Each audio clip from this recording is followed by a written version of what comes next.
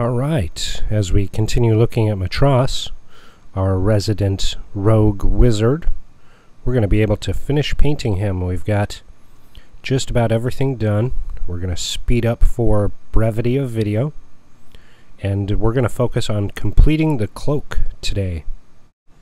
And the cloak is really where I wanted to kind of pay homage to the levels of rogue that the player has gotten, and compared to the rest of the outfit where we used greens, the player's favorite color, and then browns for leathers, silvers for little bits of armor. We're going to focus on dark colors. And as I was looking at the cloak, I wanted to put in some type of a call to the character's race of a Kenku. Because this is a super dynamic sculpt, it's got lots of lines and folds. I'm not super comfortable doing that, so I'm not going to really put in Kenku pieces on this miniature. But I did think it would be really cool. I thought of the mimicry of a Kenku, and so I thought of the cloak being able to be turned around and having two sides to it. So I'm going to do two different colors, and playing off of the green, I'm going to use purples and reds. So we're going to do the lining as a real dark purple, and I kind of envision in my mind that when Matroth is doing rogue things, he's going to flip this cloak around and use the darker side if he needs to for any type of night or dark situations. Otherwise the red is going to give enough darkness, but also kind of give that status that he has some wizardly, so we'll make it a little more like sheen colored compared to the lining, which is going to be very, very dark. And again, the purples are going to play off really well with the greens, as will the red. And having to switch brushes here a little bit just because of the different angles I need to get to. Realistically, this cloak lining should have been painted before a lot of the other figure, but I really was trying to save it for last just to see where I kind of came up with in the concept. And you can see here the dark around the hood is going to set off the face really well. And from the front you don't see a whole lot of the lining of the cloak, but that's okay, it still looks pretty good. And after giving that a moment to dry, we're going to move to the exterior of the cloak. And I am using Reaper paints here. Red is one of the hardest colors to paint on miniatures. And if you're doing mini paintings, red, you know, is a bang. And I can tell you that I highly recommend utilizing the triad systems. It works really well. Because as you're shading or highlighting red, if you use just one tone, try to highlight, you're going to get pink. If you try to darken, you're going to get brown. It's a very challenging color to do. So we'll see what you think of how well this came out using the Reaper triads. I personally was really happy with the results, but definitely leave your comments down below. Let me know what you think. And Matroth, as that rogue start, multi-classing into a wizard, has been definitely a good boon for the party. He is able to do a lot of damage as well as spell support, and the party as a whole utilizing him kind of as that first massive attack with some of his rogue abilities, and then backing off to do spell support to keep enemies engaged has been fantastic to see played out.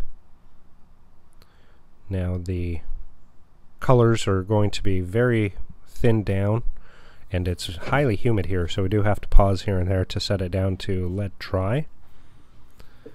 And that purple shade now as we go through and start highlighting again with a triad color. The ultimate kind of test for me on whether or not I've done a good job painting miniatures for the tabletop is whether or not the players can recognize who their miniatures are supposed to represent.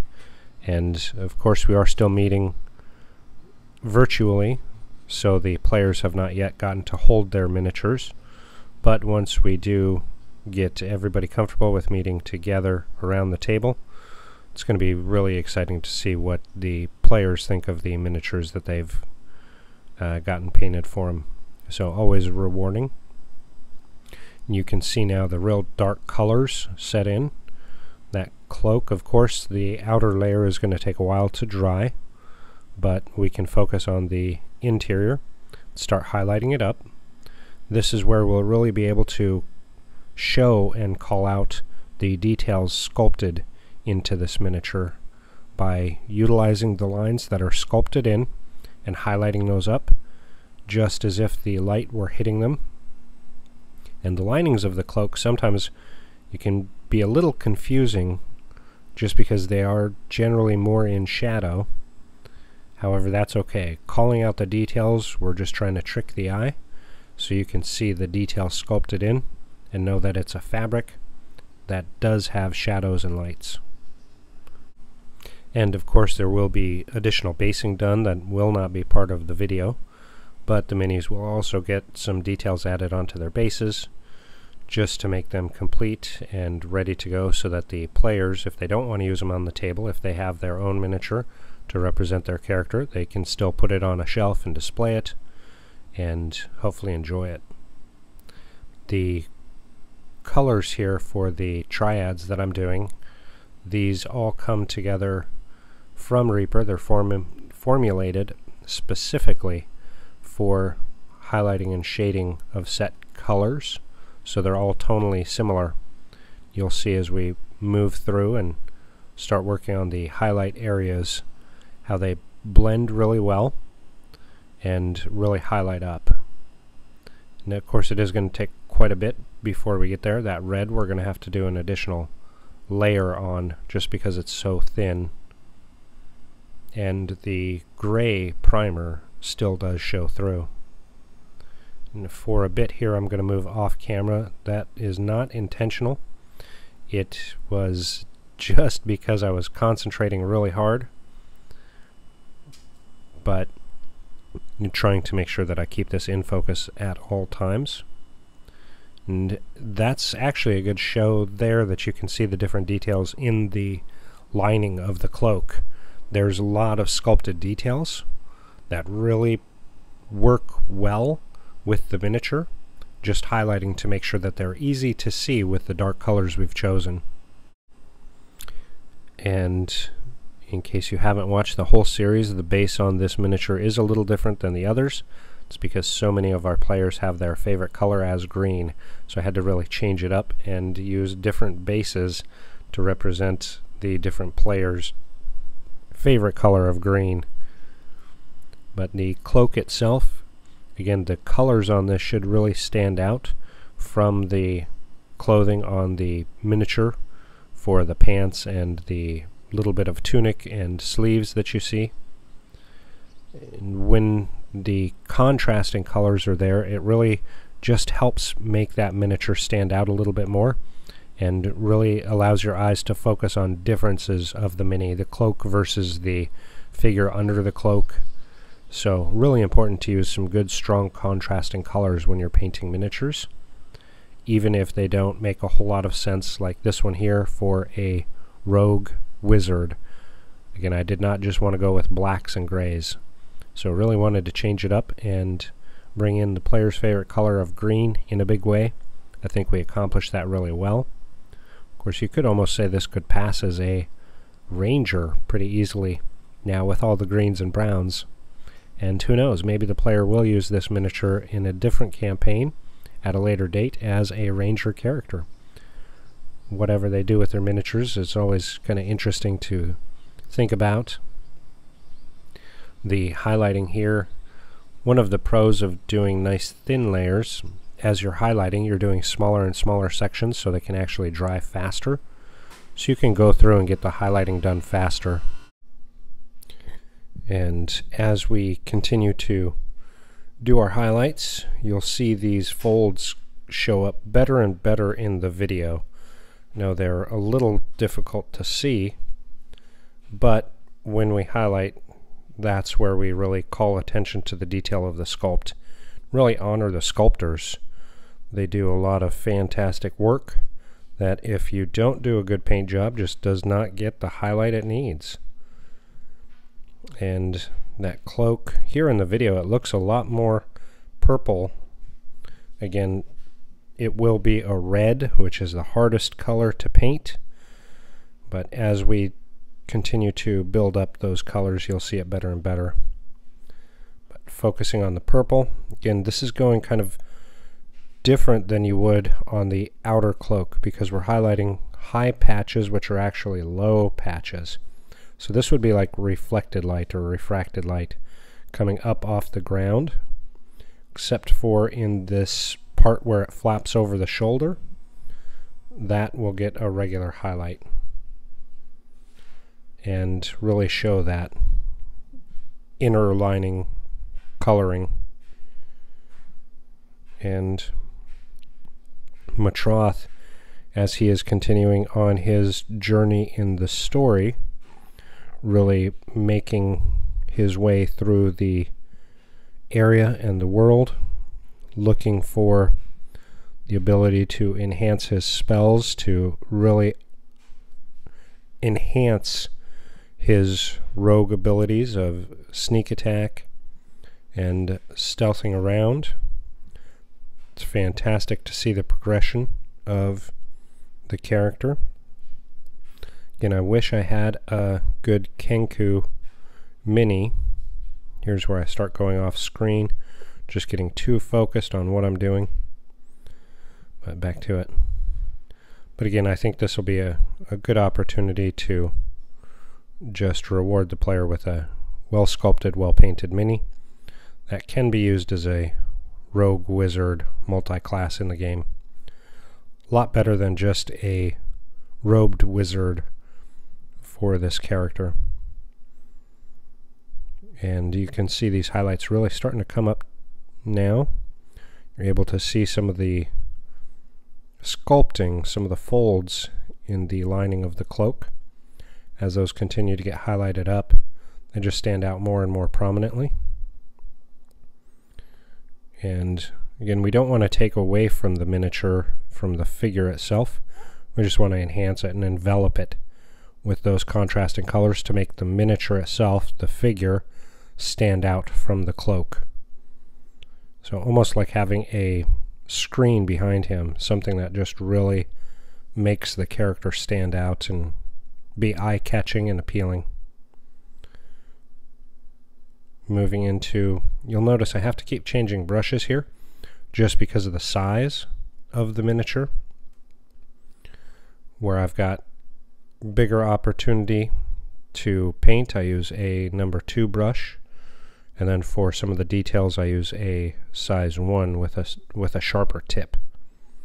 But for these bigger sections, you'll see the red really stand out here and cover up that gray undertone so it'll look less purple.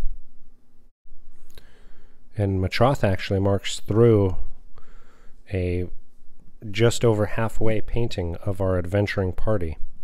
So pretty exciting to see the progression of the miniatures making a party as a whole.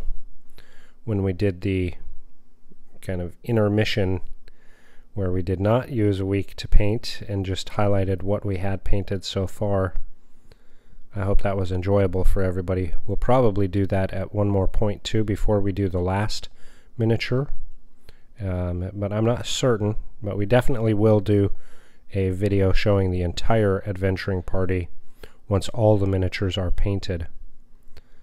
And this campaign is going to level 10. The characters are just 5th level now, so they've got 5 progressive levels to go. They have gotten a lot of small side quests for setup for some of the background story of the campaign, and really I've used that to see how they are kind of viewed in the world and where they can look for support and where they have to be leery of for people trying to undermine what they're attempting to accomplish in the story. So it's been really good. Now that red is going to take a while to dry. Of course, again, we've got a lot of high humidity here, so we set it down and gave it quite a while. And we look for that sheen to go away, and then really make sure that it's dry before we start progressing on. Because if those layers aren't dry, we're going to just pull the paint away from previous layers and from the mini. So we've got to make sure anytime you're putting paint down, put it down on dry paint, unless you're doing a wet blending technique, which is a little more advanced technique. And for my tabletop minis, there aren't a whole lot of times I use wet blending. That's really something I save for competition. And here you'll start to see how we make the reds progress from this darkest tone, which is the shadow tone, up to the highlight. Rather than putting on a mid-tone and shading down using washes or anything like that, because that can muddy and cloud the paint, I started with the darkest and I'm just going to highlight up to the brightest reds. With the hard to paint colors like black, red, yellows, and whites, I find that's the better technique for a cleaner paint job. And as this comes together, you'll see it really unfold and be able to show you the kind of difference from when we do like leather, where we put down a mid-tone and then put on a dark wash and then highlight up. So Matroth in the party a lot of times has the arcane knowledge that the party needs to pull from, but he is not the party's leader. The character of Matroth likes to kind of be indescript and in the background, and it's kind of fun to watch how, as some of the other players look to him for magical and arcane insight or getting around things, they know he's very sneaky and can move up and just deal lots of damage and sneak around and spy things out.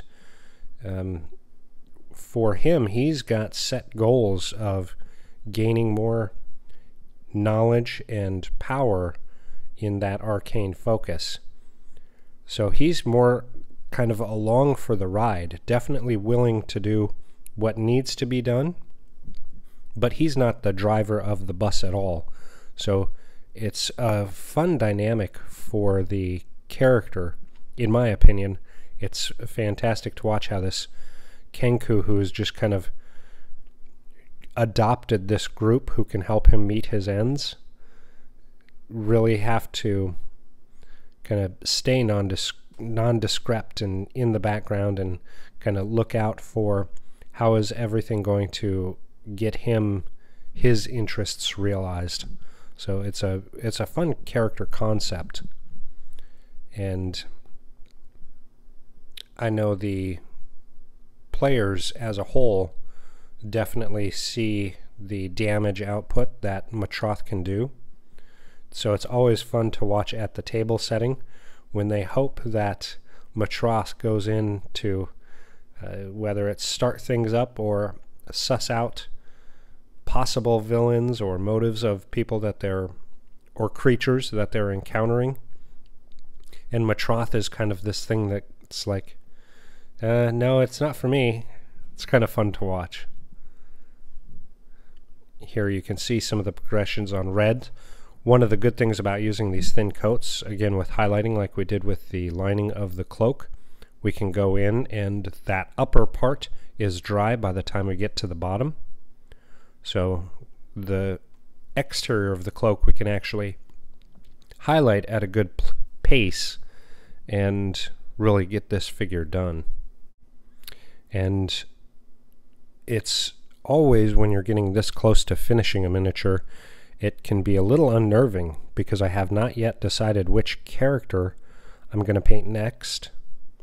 And recently in the party, in the campaign, we had a change of characters. So we've had a couple join, and we had one character that actually was killed, so the player had to use their backup character. So I have not yet decided which miniature I'm going to paint next.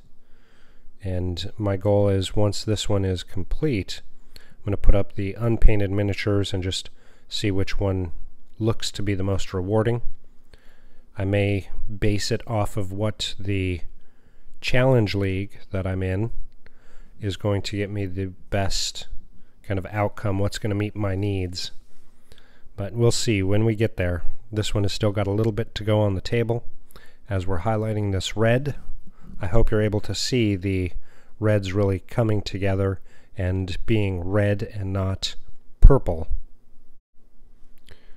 The red, as I've mentioned a couple times, is actually the hardest color to paint, in my opinion. One of the hardest colors. I would definitely say the hardest color. Reds and purples, black, white, and yellow, probably the most challenging. So using this triad really helps. You can see the details really standing out now in this sculpted cloak, which is kind of why I elected not to put on. Initially I had played with different ideas of painting feathers on the edge of the cloak, or painting a raven or two on the bottom corners of the cloak. I've elected not to do that just because of these sculpted details. You can see it's got a lot of dimension to it, and while you can definitely do it, there's a great process where you draw the picture and then fold the paper as it would the cloak, and then you can use that for a visual guide on how to paint those details on a cloak that has these types of folds. Again, because these are just tabletop miniatures for a game that we're playing, the time that it takes to do that process is a little bit more challenging. So I elected not to do that on this miniature and just go with a standard paint job, just so we can continue to paint miniatures, get this party all painted, and have the miniatures available for the party members once we get a chance to meet in person and play around the table rather than virtually. So cutting corners a little bit, but overall for the party I think it's something that I'm really comfortable with. And again, because this is not a direct representation of the character itself, I'm okay just doing a really good clean paint job for the player to have a miniature painted and something they can proudly own. The cowl here, as it kind of wraps around the face and buckles into a little area there, also has a lot of detail sculpted into it, so we really have to be careful on highlighting just the raised areas. That's going to give us good definition for the folds and really frame up that face, as well as the shoulders.